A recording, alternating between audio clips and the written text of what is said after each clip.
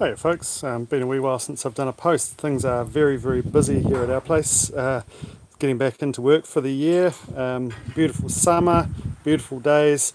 Less inclined to do too many posts, to be honest.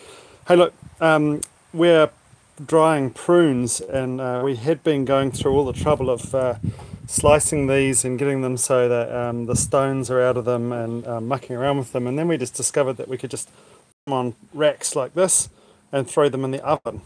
So we put them in at 80 C and leave them basically overnight, 8 to 10 hours, and they dry out really beautifully. So this is a jar that I've got stored of them. They're beautiful. They've got a nice, they've still got the stone inside them, but they're nice and wrinkled up, and they're super sugary, and they taste almost like a liqueur.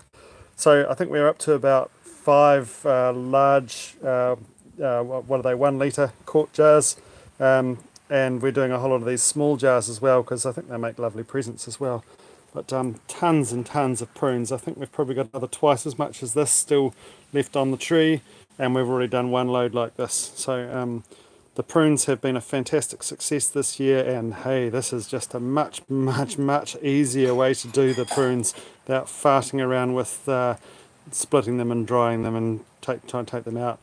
I'm not sure whether I can pop that open. No, the stone just pops out really easily, so yeah, it's great. And these are just so tasty. And try and get out of the shade there. They're so tasty and delicious to eat, and they're so fresh straight off our trees. Anyway, if you're looking to make prunes and you want to ask any questions about how I've gone about doing this, please drop in a comment. Happy to answer any questions. This is prune ahipara. It's from somewhere up in the North Island, from Koanga Nurseries.